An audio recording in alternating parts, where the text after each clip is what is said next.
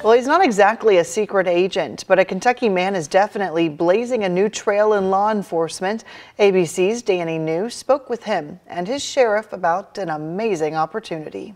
In all things belonging to your office. The newest member of the Davis County Sheriff's Office. Are you a 10 on the excitement scale? 20. 20! Jeff Rhinerson, or excuse me, Officer Jeff Rhinerson, just reportedly became the first person with Down syndrome to be hired as a paid deputy in a Kentucky Sheriff's Department. It's a paid integrated position. It's a position that honors and supports his strengths. Are you excited? Yeah. Amanda Owen here was the one who pitched the position to the sheriff's office. She runs a nonprofit called Puzzle Pieces that supports folks with intellectual disabilities. She is the first lady.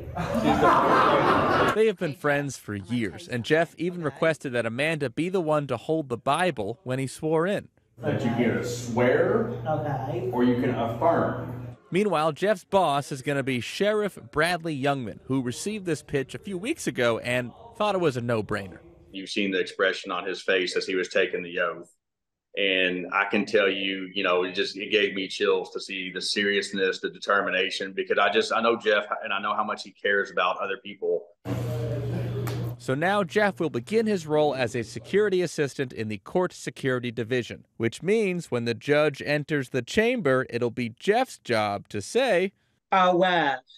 That's right. But for Jeff, he has one more role that he's quite proud of. I'm a good advocate for people with the Down syndrome. So Officer Jeff begins his duties later this week, and then if you want to learn more about the organization that helped him, again, they are called Puzzle Pieces.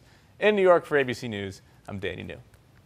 So cool there to see national recognition of a Kentucky story. Well, here's a look at the Puzzle Pieces website. They're based right out of Owensboro if you'd like to learn more.